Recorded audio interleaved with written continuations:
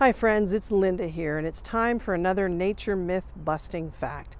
And being the springtime, now's the time of year you're going to start to see many of our birds nesting.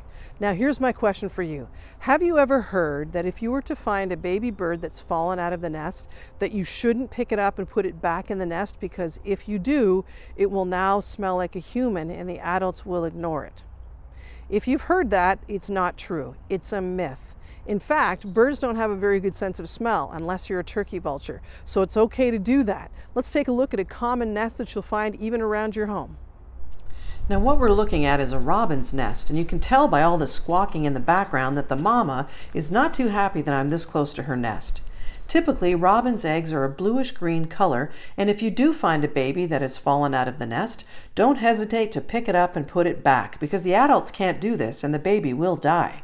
Even if it's a baby blue jay in a robin's nest, robins have been known to look after babies that aren't their own. And then they become a fledgling, and at this point they're no longer in the nest, but they still don't know how to fly.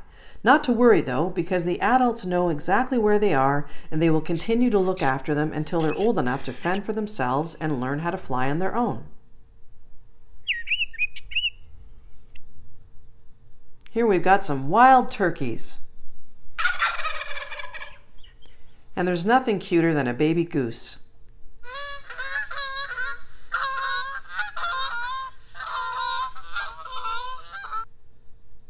Now the killdeer will build its nest and lay its eggs on a gravel parking lot where the eggs are camouflaged.